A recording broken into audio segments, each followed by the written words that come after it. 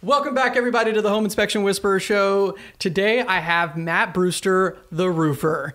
I met him, I don't know, how long ago? 4 years ago? 5 years ago?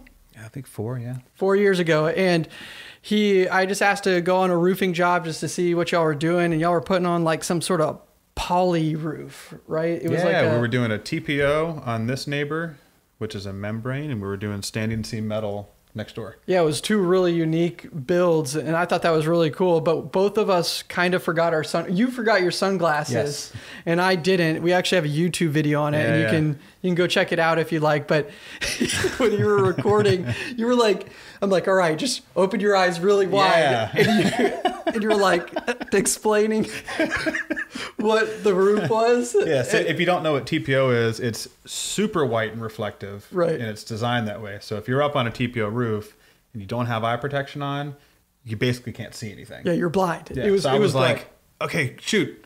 Yes. Yeah, that was good. So our main goal for this podcast is Matt Brewster actually has a complete opposite style of marketing strategy that I do. He actually kind of stays off of social media altogether. We have some of the same marketing strategy, but he doesn't use social media at all. And I know there's a lot of home inspectors out there that don't like to use social media, and they ask me how to market. And then I'm like, well, I'm probably not the best person to ask.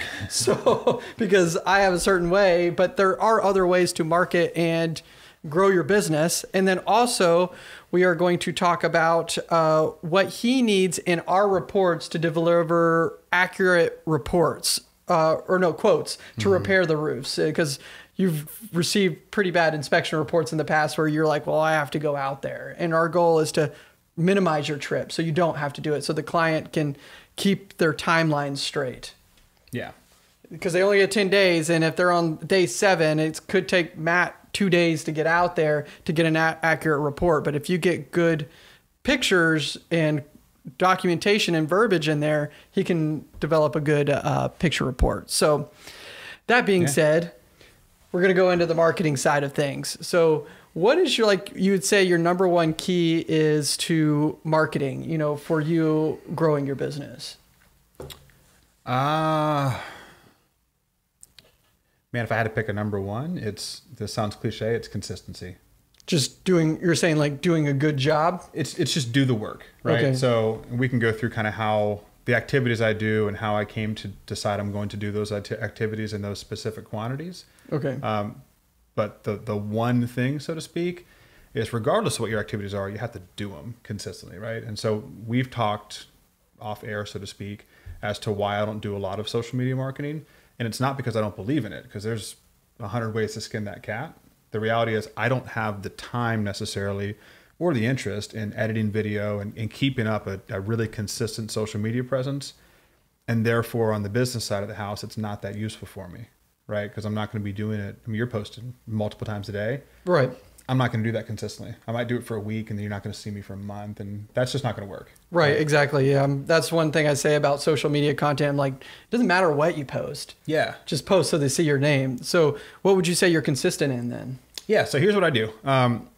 Weekly, it's 5 handwritten notes minimum. Oftentimes there's quite a bit more than that, but I've got minimum standards. And the principle behind that is, regardless of what's going on, good week, bad week, you made a ton of money, you made no money, you do the activity, right? So it's 5 handwritten notes per week, 20 phone calls per week.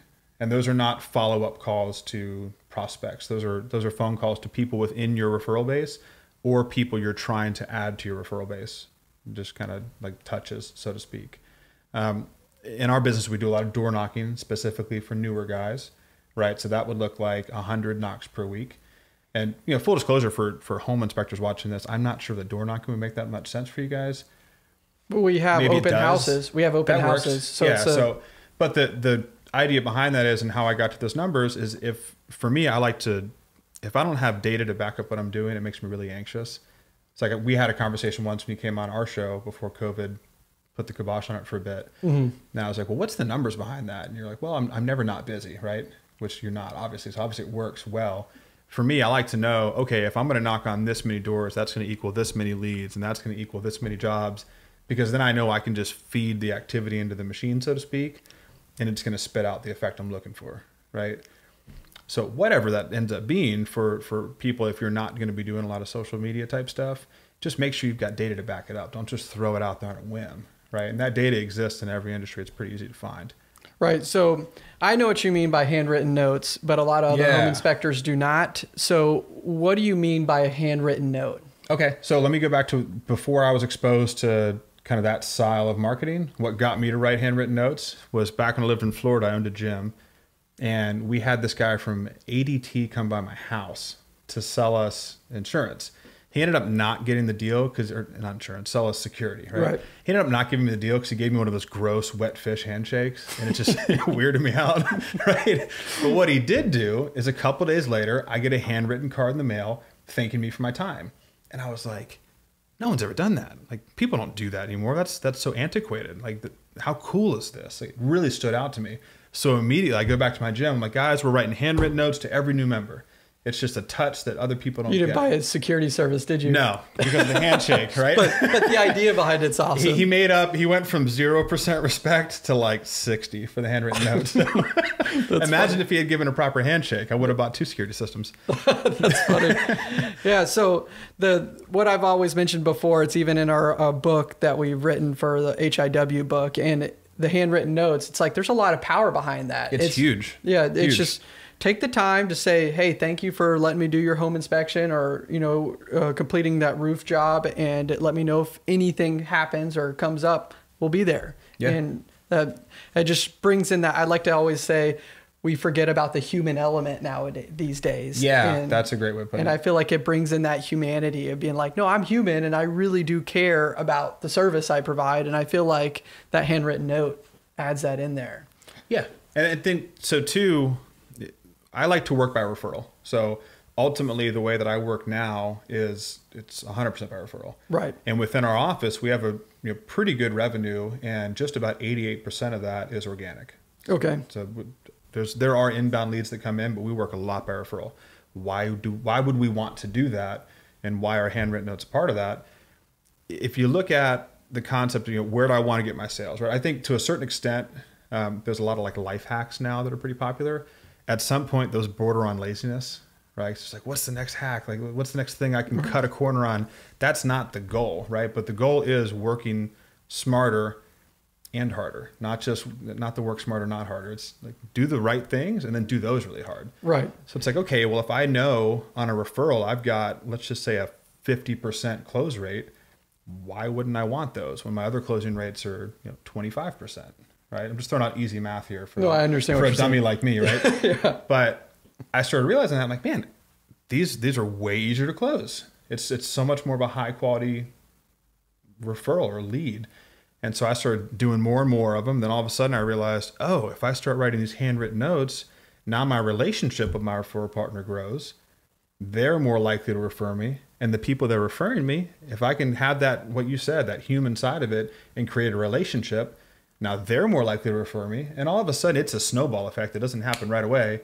Yeah, I'd say once that sucker builds, man, it's awesome. I'd say whenever we started doing the handwritten notes and that, the calls and working by referral mainly, what happens is you automatically walk in the door and you have that trust. Yeah. And trust is like crazy important. People just forget about that. They're like, oh, I got a job, they're automatically going to trust me. And you're like, no, no, they're not. No. Like, they're trusting you to rip off an entire roof, protect them from rain and water, and hope it just goes okay. Yeah. And having that trust. And I get a lot with the workers too, I guess blue collared workers out there, there's automatic distrust in the industry because we're expensive. Right. Yeah, and unfortunately, a lot of people within that industry have earned that distrust. But that is true. Yeah, so people are jaded. I'm a contractor. I don't trust contractors. Like, you want 50% before you start, and I got to hope you show up with material? Like, I understand. Yeah, so, yeah, you're right. I don't trust most contractors, and I'm a contractor. They're all sketchy. Yeah, no, that makes sense. A lot of them are sketchy. So, yeah, you got to make sure that, treat them like humans, and we're humans, and if something goes wrong, by that human element being there, they automatically they're not calling and yelling at you. They're like, hey, Matt, hey, I have a roof leak. Y'all just put the roof on. Can you come and check it out? And the answer is yes. I'll be right out there. That should not be leaking. But as all of that is said without being said because of the handwritten notes, the phone calls. It's all the front end stuff. Yeah. Right. I don't really have like a saying for it, but if I were to think about that, a client having a problem and calling you, that's obviously a back end problem, right? How that problem is presented to you is going to be dependent on what you do on the front end. Yes, I understand. Right? So if you were haphazard in the way you approach things, your communication, whatever, yeah, you're probably going to get someone calling and yelling at you, feeling kind of frantic. If you did everything you could do to make that person feel comfortable and build trust, that was legitimate trust because you're being, what's the word I'm looking for? You're being legitimate in what you're portraying. Authentic. Yeah, authenticity. It was authentic. They're going to call you and say, hey, man, how you doing? Listen, we have a little problem here. And problems do happen. But they know that I'm going to take care of it because I do. And it's huge. Makes the whole process so much smoother. So you don't, and one thing too, he like is almost never on social media. The only time he's ever on social media is like when I'm here. I post jokes and workouts. So. Yeah, his dad jokes are really funny. So do follow him for the dad jokes. Have you kept up with the TikTok at all? Your TikTok? No, man, I got off the TikTok. It just turned into a time suck. Yeah, actually, TikTok. This is something I just learned recently. They are the lowest paid content creators. So, oh, really? Yeah. So the only thing you're getting paid with is attention. So yeah, I saw a video. It was like a husband and wife or boyfriend girlfriend kind of deal, and they're like, we think we're at 1 million followers on TikTok, and like so they checked. And they both started crying and they were thanking the people on the camera. I'm like, I can't do this anymore. This is too much. Yeah. Well, they don't make any money. So now it's like it's even weirder. Yeah. They're just doing it because people are watching. The vanity runs that deep. Yeah. Yeah, they have 1 million followers and then they make $0. Yeah, it was a huge time suck. Yeah. So it's fun though. Yeah, it is. TikTok, we did sell a few jobs. When it first started, the algorithm was like local. So whenever we posted a video, it stayed like in Houston, and then it branched out to Texas, and then it would go out to other states. And now I just realized it kind of goes wherever. But whenever it first was created, I got a lot of people that knew who I was from TikTok just from being in Houston. Yeah. And we grew up to like 37,000 followers, and now we get like $500 or $600 views per post, up to a few thousand. I think 30,000 on the last one, but it doesn't mean anything. Like but like, I think the currency of TikTok is just the vanity. Yeah, I could understand that. Yeah. And then like Facebook and Instagram, you have a direct link to most of the people that are following you or you're connected to. So I feel like that's where the money comes from in there. We kind of went off the rant there, but so keep going down the wormhole. Buddy. So his strategy is, so whenever you're writing these notes, these handwritten notes, are they to past clients or are they people that you've just ran into? All the above. Okay. Yeah. So note writing, here's a little hack for how to keep the note writing up. And really, for me, it's just a way of avoiding excuses and laziness. So I keep notes in my truck in envelopes that are pre-stamped. Oh, you already have the stamps ready to go. They're ready to go. It's like if I leave a client's house, I grab it's in my center console, I grab it out, I write the quick note, I put the address on there. In Texas, where I'm from in Virginia, and I guess there's places in Texas that have this, everyone has their own mailbox in front of their house. Mm-hmm. What I've seen so far in Houston since I've been here, every community has those big community mailboxes. So you just write the note, drive 30 feet, you'll see a mailbox, I stick it in there, and I get on with my day. And then they get the note like 2 days or 3 days later. Yeah. And I can't tell you, I've come back for a second meeting, and if it's not for new client generation, which I use it for that too, it'll help you close a deal. Because I come back 2-3 days, 2-3 days later. Typically there's multiple bidders on a roof project because they're pretty expensive. Mm-hmm. I can't tell you how many times I've come in and that note's, it's propped up on like the welcome table in their house. They were so impressed to get a note from a contractor. I guarantee you the other guys didn't do it. Right. Yeah. Just sitting there and they're like, oh yeah, we need to call Matt because that's good. Yeah. So how we use the notes in our business is we think the buyer's agent, we think the buyer, and then we also, in some areas where the market is actually really slow, like say Galveston or Baytown, where we want to branch out into, we'll write thank you notes to the listing agent too, and be like, hey, thank you for letting the deal go so smoothly, letting us into the property. And we have like a script that we write. And it's standard verbiage, but it requires effort to write those things. So, but we do it by the hundreds. Honestly, this should be mandatory. So I don't know where to look. You or the camera. This should be mandatory. So it's my opinion that if you are in business and your business depends on people referring you, or you're in any kind of sales, there should be no question, because everything, for us at least, right? Everything we do, in my opinion, has got to be ideally better than what the competitor does, right? Exactly. So it's how do I present myself? How are my manners on the phone? Do I show up on time? There's little check boxes you can check, right? And generally speaking, every competitor is going to check most of those check boxes. Except the guy just shows up late. You'll have those. Except guys. For the time part. Sure. Yeah. But you take did you return a phone call? Okay. If you're being asked to bid, you probably return the phone call. Are you in the final running of maybe 2 or 3 bidders? Because some people get a lot of bids. Okay. You can assume each of those guys showed up on time and gave a reasonable presentation, but that only goes so far off the top of your mind. So it's okay, did I have a really clean looking photo report attached to my estimate that most people don't give? Okay. I have to say most contractors out there have 0 photos. Right. And so that's something we've actually instituted recently, where it's man, let's add that in. That looks really polished. Mm-hmm. It helps avoid any issues, right? Did I send a handwritten thank you note?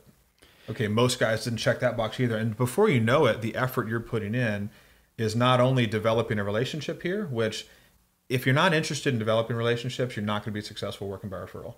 Sooner or later, people will see through it. So you have to be genuine, right? But I've created and developed a relationship, and I've nudged myself even further to winning that sale.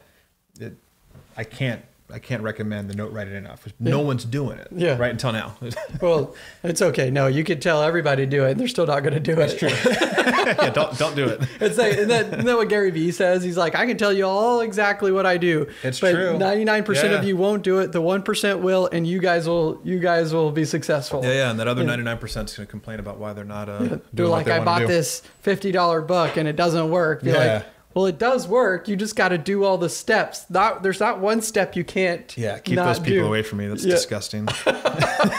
Starting to twitch. There was one time actually, you and I, we were trying to create this power team before. It was right before COVID, and I'm still open into it. We just had to wait till COVID, but it's a power team for marketing, and it was about relationships, trying to pull in the agents and your clients all into one place, and we can cross mingle. Where we're going to get a roofer, a plumber, electrician.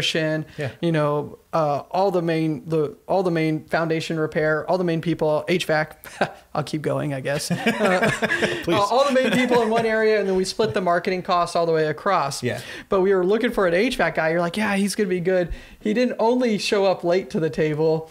He showed up smelling like smoke, and he was just talking, and he flinging himself yeah, whatever. And you're like, as soon as he got up from the table, he's like, he's done, right? I'm like, yeah, he's done.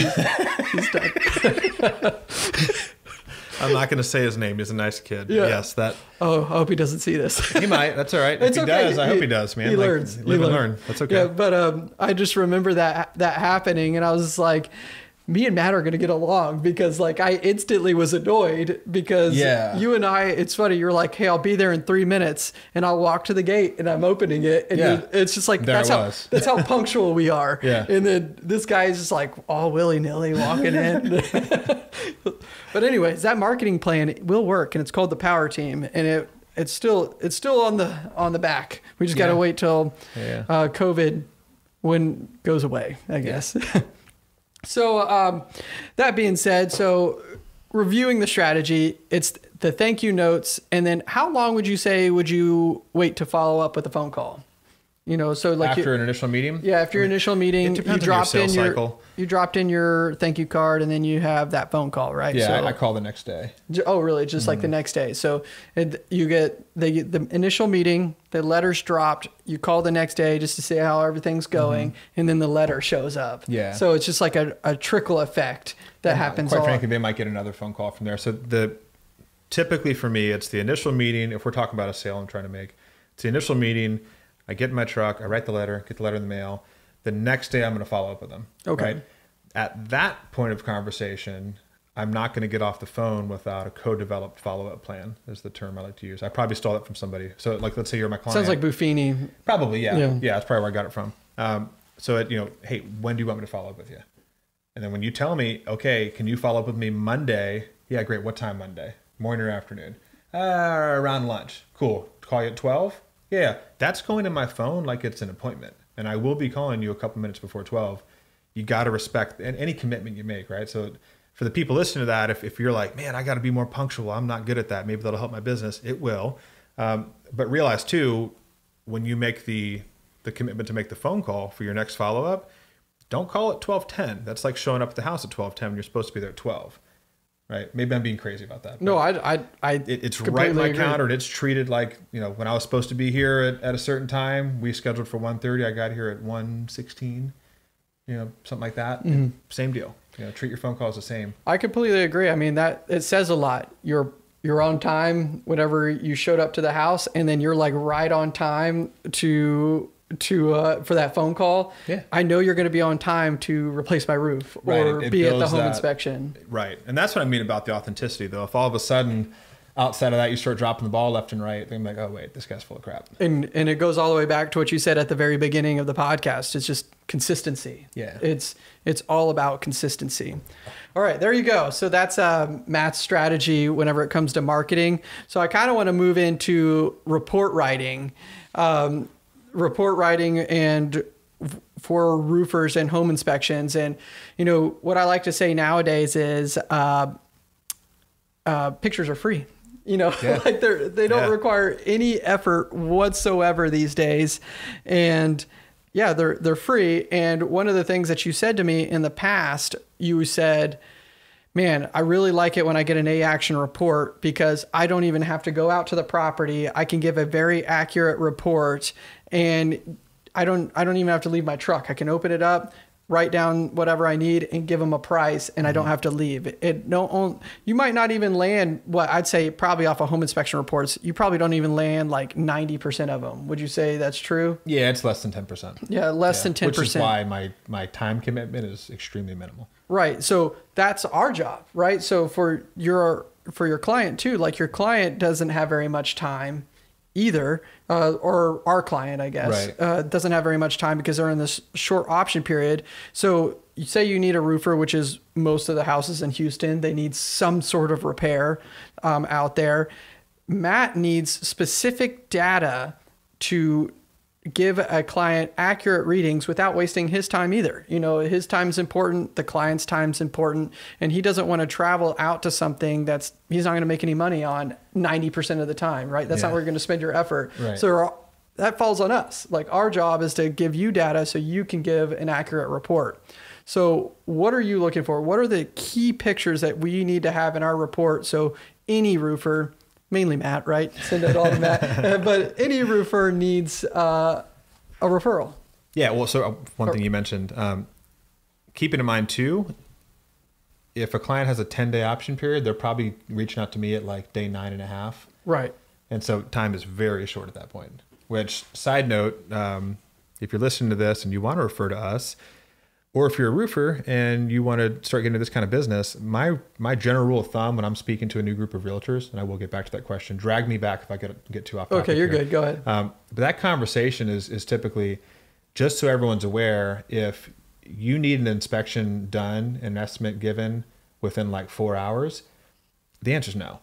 Like we have to be respectful of each other's time, right? Right. It's just the reality of the way that business is. But what you do get, and what I can help out with, is I get a call from a realtor that is a good referral partner of mine. So of course I'm willing to do what they need me to do.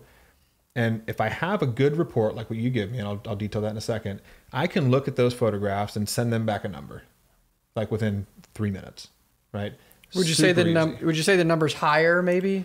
No, I tend to price off of a menu. Okay. I kind of try to systemize everything just so it's easier to batch out, so to speak, like in larger quantities for sales guys that work at our office. That cuts down on the time for me. So I can say, okay, it's going to have new sealants on all exposed fastenings, all flashings. The flashing around the chimney is incorrect, so that's got to be replaced. And I just sort of go down the menu, and then boom, there's my price. Okay. I've done enough of them that it's like, okay, that and that 1,500 email goes out. Okay. Yeah. Now, are they 100% accurate?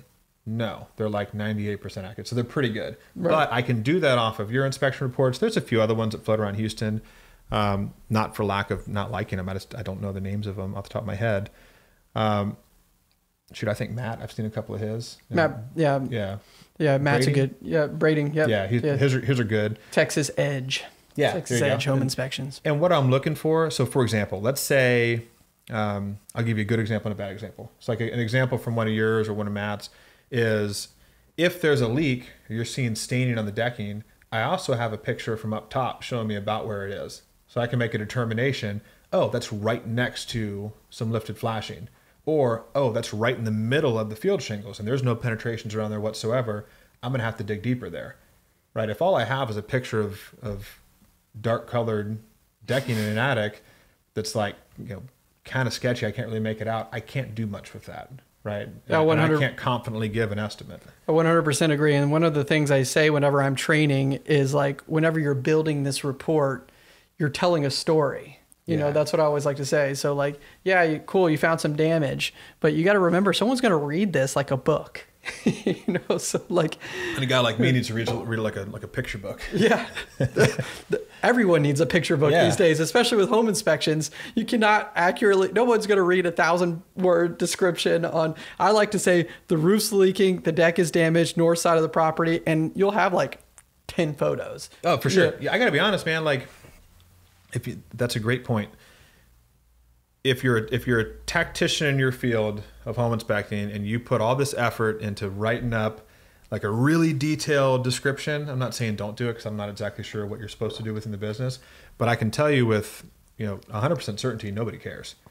The pictures will tell the story. Yeah, nobody cares. No, I mean the contractors don't. I can look at a piece of flashing and go, oh, okay, there's an issue with the flashing, right? Right. The realtor has no idea what you're talking about for the most part. They know about real estate. 100% correct. So they're gonna get the report and go, oh, problems with the roof. Roofer, please help me, right? And then I can step in and look at the photos and go, okay, that's what's going on, right? Right. Definitely err on the side of too many photos than too many words. Yeah, though that's one thing that I always like to say is like sometimes I'll get an inspection report and in the roofing section, the real estate agent will be like, "Hey, can you decipher this?" I'm like, "Yeah, sure." It will be like a page and a half of just verbiage, and I'll be like, "Oh my goodness, like this is intense. Nobody's going to read this." I mean, of course, if you go to court, sure, it's going to stand up, maybe. Yeah, and that's where I want to tread lightly on my advice there because I'm definitely not a home inspector. But whenever you open up to the pictures, they'll have like 3 or 4 photos, and then they have a page and a half of words. I'm like, nobody's going to be able to solve this problem for this person accurately without going out there and redoing the whole thing to begin with. So like our goal is just to document in a way to reduce the amount of trips out to the property. So like I even have a plumber that actually says how we document everything is fantastic because we take a picture of like all the faucets and everything running in the bathroom, and he's like, "Oh, I can see that there's 3 sinks in there, this many tubs, this much square footage. Okay, I know that this much galvanized pipes are in there." That makes sense. That makes sense. But the same concept for you. It's just like sometimes we can't get on a roof, so we do a way up overshot drone shot of the roof covering, and then we'll even point an arrow exactly where the roof leak is. But our comment is just there's a roof leak on this side of the structure, and then that's all you need, and then you just go off the pictures. Yeah. Totally right. Right. So going with that, what would you say is the worst report that you've seen? That's what I don't know, like who sent it or what the actual one was, but I'll give a category of reports, right? I've seen probably at least 10 plus reports where literally the only thought I have when I see it is you charge for this. Like you actually charge somebody money for what I'm looking at right now because it's telling me nothing. That was my neighbor's report. They asked me to look at it one time, and it's like, Jesus. It was like 6 pages. Like, I think 5 photos through the entire report. It's disgusting. It's so gross. Yes. I mean, literally, it looks like the inspector just stood on the ground. Like, you can, like, kind of see some shingles or whatever the roofing material is above the gutter line. Like, roof seems to be in serviceable condition. Like, seems to be. Are we sure? Yeah. Is or it? Or they'll say flashing issues. Where? Where no picture. I don't know. So there's no picture. It just says flashing issues. Yeah. Yeah. Or, I mean, those are my biggest pet peeves. But then you have some where you can tell a home inspector's perhaps outstepping their boundaries. Oh, no worries. They're outstepping their boundaries or their knowledge base. So, for example, they'll say a roof's in good condition, and you can tell the thing is just brittle as can be. Or, I guess, outstepping the boundaries. They'll say it's in bad condition, but they'll say, this is a 8-year-old roof. I'm bouncing around. 8-year-old roof, but serviceable. And I'm looking at it, I'm like, well, you can see hail dings all over the soft metals.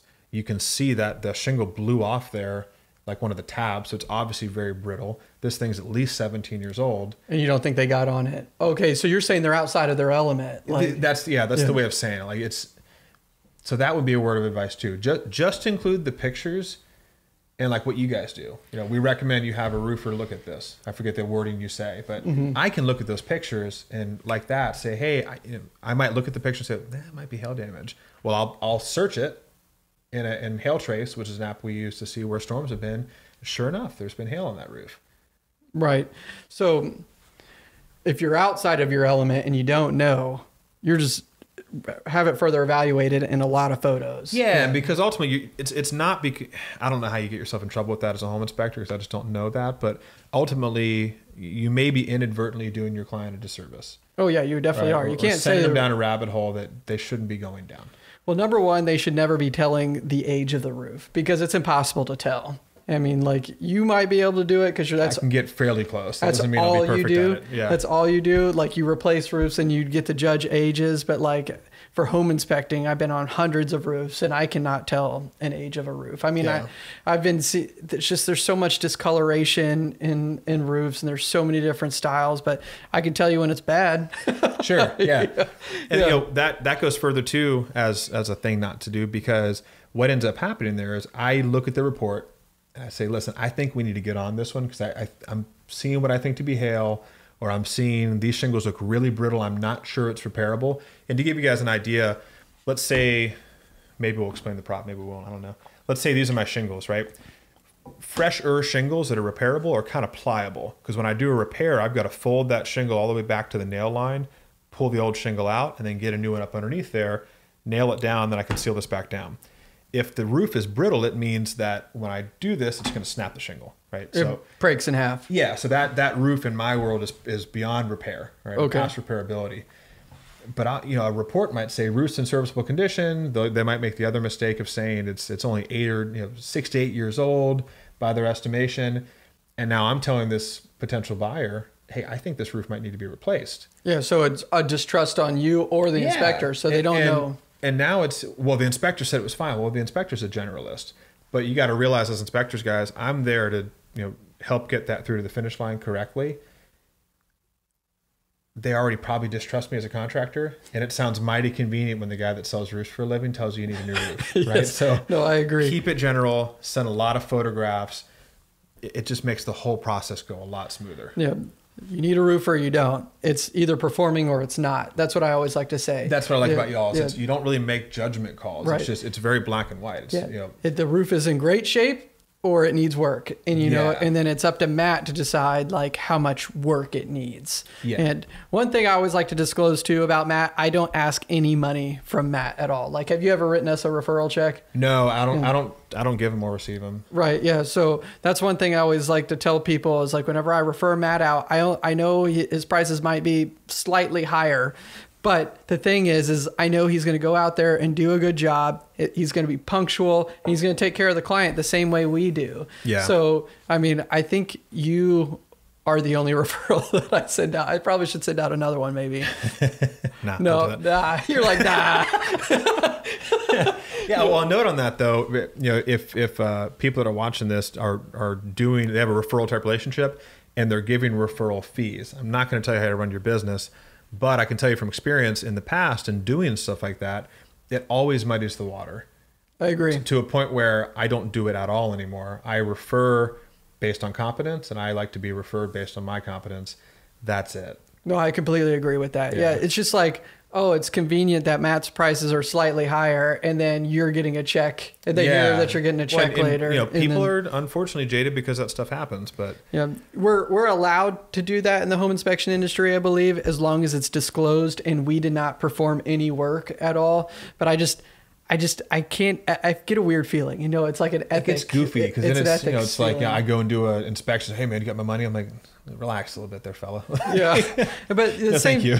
Yeah, the same thing for me. It's just like, you know, if say agents are referring us out all the time, and then they're thinking that they're like, well, we send you, you know, 30 or 40 jobs, you know, you should send us some money. I'd be like, how about the 30 or 40 jobs where we showed up on time and we did a fantastic job and we saved them thousands of dollars. Yeah. You know, yeah, so it's just right. It muddies the water. Like no agent has ever received like a check for, you know, I think that's actually unethical. That is against ethics for the legals and standards and practices. You cannot do that. Oh, okay. But no one's ever received anything, and they just trust that we're going to do a good job. And the same thing is like, whenever we firm Matt out, he does a good job. But we went down another rabbit hole, didn't we? The whole goal I'm fine was, with it. Yeah. We talked about boats the last time. Yeah, we did. I've never operated a boat. He's going to purchase a boat with me one day. We definitely talked about Evidently, it. I just don't know that yet because Yeah, that's not happening.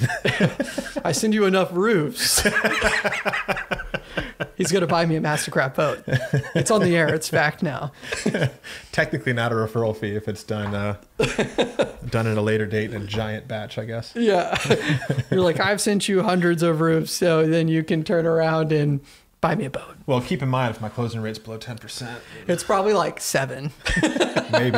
Maybe. Oh, no. 3.5. 3.5. No, it's okay. So, leading on to the next part of the podcast is, what is this thing that's sitting on the desk in front of us? Yeah. Okay. So this is a pipe jack or pipe fitting, depending on how you want to explain it. And I thought I'd bring this in when you mentioned, is there something we could talk about? It's like a physical item, because I think like the second or third time I came and hung out with you, we did a chat with some of your inspectors. Yeah, I had the whole team in there, and I said, what should they be looking for? Yeah, and we talked about these. So what this does, well, you guys probably know what this does. I'm talking to home inspectors.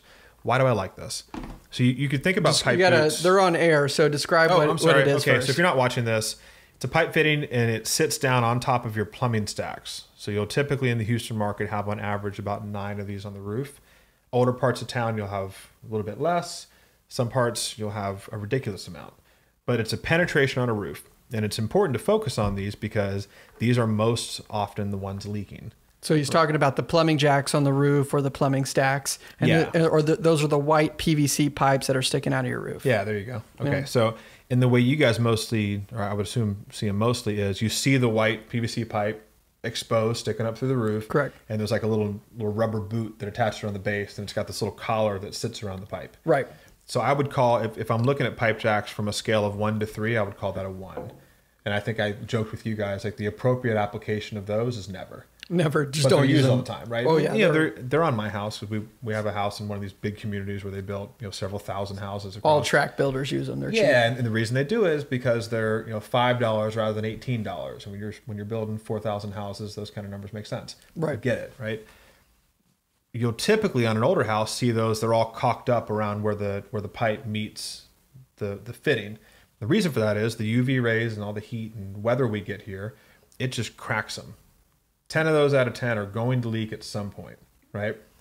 The fix for that people started using is a lead pipe fitting. And the idea behind that is it's a one-piece kind of sheath where you no longer have the seam. And it's malleable. They can move it really That's easy. correct. Yeah, which would be the one drawback of this. We'll get into that in a second. Yeah, they're malleable, so you can sort of get them to lean the way you need to, right? Depending on the pitch of the roof.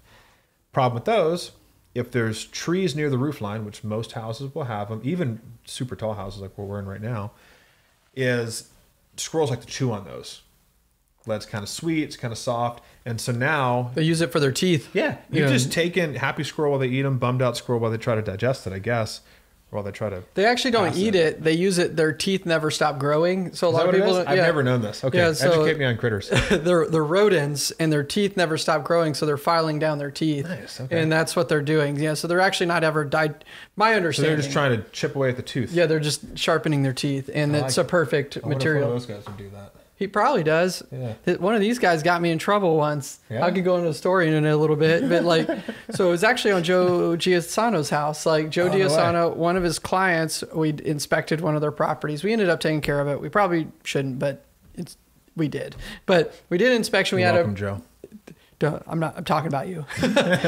So we did an inspection. We had good pictures. We even had pictures of all the jacks and stuff. And then the client moved in. I'd say 60 days later, we get a phone call after a rainstorm, of course. And then they said all my plumbing jacks are messed up. And I think I remember sending you this photo for whatever reason.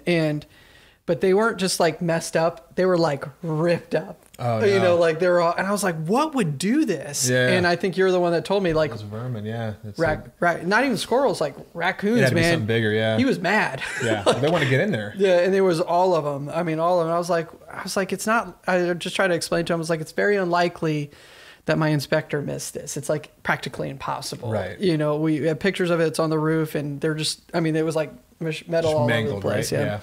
Raccoon did it, but I paid for it. It's okay. I probably shouldn't have. Yeah, shouldn't have. It's just like the cost of doing business, But then also we started taking even better photos. So that's how you learn, right? That's just I call those tuition payments. We just had one of those recently. My mom always says, and I bring this up all the time. It's like education's expensive. It's just a matter of how you pay for it. So I didn't go to college, right? Yeah, I dropped that after 7 years. So. 7 years. Something like that, yeah, I didn't go to college, so. All of my lessons are learned through hard knocks, and I put that on as a hard knock and a $750 class, and all the boots are fixed, and now our reports are better from it. So that's how I viewed it. Even better for you guys, learn from the expensive mistakes of other people. Oh yeah, that's even better. That's leveling up right there. That's the way to do it. I'm only where I'm at because my father made all his mistakes, and I learned from all his mistakes, and now I'm learning I made some of his mistakes too because I didn't listen. Shoot, we could do a couple podcasts on a bunch of dumb mistakes I've made. It'd be effective. I have hundreds. Yeah, for sure. Anywho, so you have the lead jacks. That's interesting about the squirrels. But the squirrels would chew on it. So now all we've done is we've tried to fix what's happening where the pipe meets the base. But in reality, we've just moved up where the leak's coming from. Right. So that's what this is. This is a bullet boot. Bullet, like what goes into a gun. Boot, 2 words if you want to look them up. And what I like about this, it's got a little screen at the top. It's a nice thick TPO rubber is I think the primary ingredient in this thing. One piece, and it's got a fitting that goes down into the pipe as well. So it's a nice snug fit. The sun's not going to bake it. Critters aren't going to do anything to it. The one problem you can have, which really it's negated by the fact that it's made of TPO because that's designed to withstand ponding, is it's not as malleable. So if I have a pretty steep slope, you're going to have, and I've seen you guys call these kind of things out on reports before. If you're listening, you're not going to see it. If you're watching, maybe you can. But it creates like a little pocket in the back if you put it at too much of a slope. Yeah, we call that a buckle. Yeah, so it's not going to be a problem on this because it's actually designed to withstand ponding. Okay. I would still choose this 10 times out of 10 over a lead jack in that application because typically when you have almost a mansard wall where it's a really steep slope that's going to cause that effect, it's in a part of town that's got trees above the roof line. So you got to pick your poison there. Much safer with this option, I think. How much do one of these cost?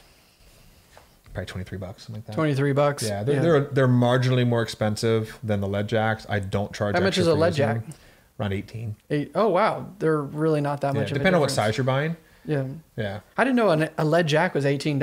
I think so, yeah. Oh, wow. Yeah. So I had to swing back by home. It's been a long time since I've looked at an invoice on a lead jack, but I'm probably going to get in trouble for that. Yeah, but where they're like, no, it's like 7. Yeah. No, so, but really, I mean, what's the life expectancy of a bullet boot? It realistically should outlast the roof. So 25 years easy. Yeah, I think they're warranted for like 30 years. So in a lead jack, I'd say 5-6 years. If it gets that long. If it gets that long. So, I mean, shoot, look at the one where that problem happened, right? They were good. 2 months later, they're shredded. Right. Exactly. Yeah. So, you know, so you say it is $7. Like this thing's already going to pay for itself just by it being on your roof. Oh, for sure. And like when we install roofs, I could very well, like a lot of our competitors do, put the super cheap basic boot on. We as a company automatically upgrade to the lead jack. Like that's how we were doing it when I first came in years ago. And now just about everybody automatically upgrades to these. They just put them on automatically. Yeah, it's not a big cost difference. I don't pass that along to the client. It's just, in a way, it's saving me money in the long run. You don't have to go out for repairs. Yeah. And I don't want the client's roof to leak. So if I can spend an extra $5 per unit and put something better on, I'm going to do it. Overall, it might cost you an extra $300 to $500, depending on the size of the roof. Yeah, I mean, maybe weekly, depending on how many roofs we're putting on. It's not much. Well worth it. No, awesome. Yeah. So keep an eye out for bullet boots. And if you're not using bullet boots, make sure that you use them. Yeah. And I think out of all the roofs that we're on all the time, I think I've only sent you one picture of it being on a roof, and it was probably one of y'all's roofs. I think early on you were like, is this a bullet boot? I'm like, yeah, you found one.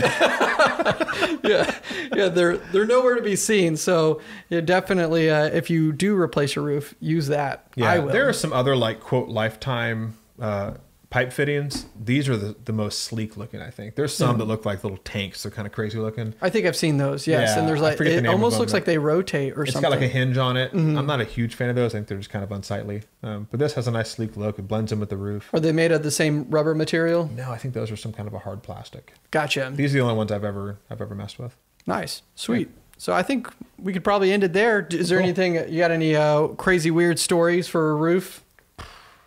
I'm not sure we can say them here. All right, fair enough. All right, so that's Matt.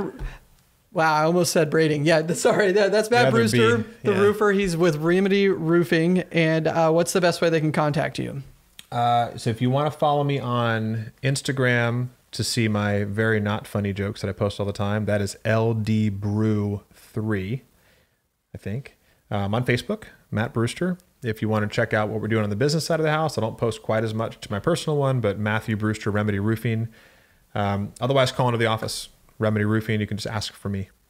Nice. Sweet. That's it. And then please always like and subscribe to the YouTube channel. Follow us on podcast and all the other places. And check out our Home IW page, homeiw.com. And that's where we post most of our coaching material. We don't coach. We just tell you exactly what we do. Yeah.